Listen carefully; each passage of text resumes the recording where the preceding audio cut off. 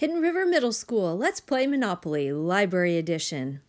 In the traditional game of Monopoly, a player wins by collecting a variety of properties and earning the most money. In our game of Monopoly, the same will hold true. You will collect properties based upon the reading genre of that month, and along the way you will have a chance to earn money. Winners of the Monopoly game will be decided in June based on who's collected the most properties as well as houses and hotels. So let's get started. If you haven't done so already, stop by the library and choose your game piece. Cut it out, add your name to it, and we will put it up on the game board. The reading genre for the month of October is scary. If you haven't done so already, stop by the library and check out a book. You have a chance to earn 3 properties in the month of October.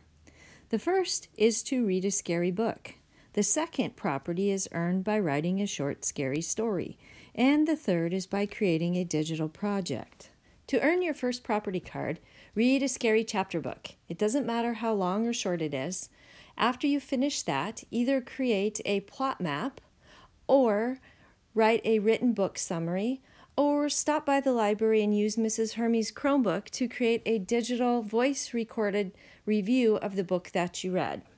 For the final step, you'll grab your book and fill out your property card. To earn your second property card for the month of October, you're going to stop by the library and pick up a spooky story pre-writing sheet. You're also going to roll the dice so that you can get some good story starter information. Once you have rolled the dice, you're going to gather that information and you're going to add it onto your pre-write sheet. Write a 1-page story, turn that story into Mrs. Hermes, and don't forget to pick up your second property card. Property card number 3 is meant for you to be able to create a super fun, cool project. Please see me for more ideas or for some websites. First of all, you could start by creating a book trailer. Use your phone, apps on your phone or a device at home. Go online to Powtoons and create a really cool digital book trailer. The scary story that you created for project number 2, you can add to BookTrack using sound effects. Or go online to free comic strips and create your own graphic novel. Or draw your own 1-page graphic novel. Each of these property cards is worth $10. Once you've collected your money, you'll also make sure and color in the corresponding property on your game card. This is the official game card, which is kept in the library and will be used to determine the overall winner in June.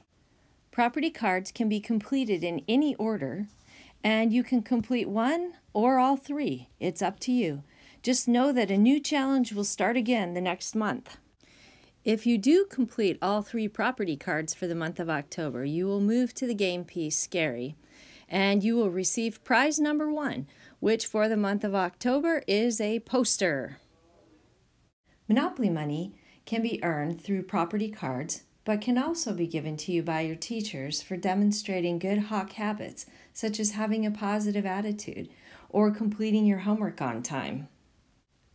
Monopoly money can be spent at the Monopoly store, which opens on October 24th.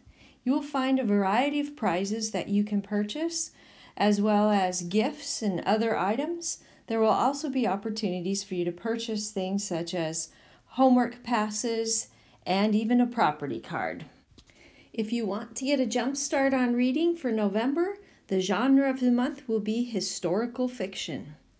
So, thanks for listening, and don't forget to play Monopoly.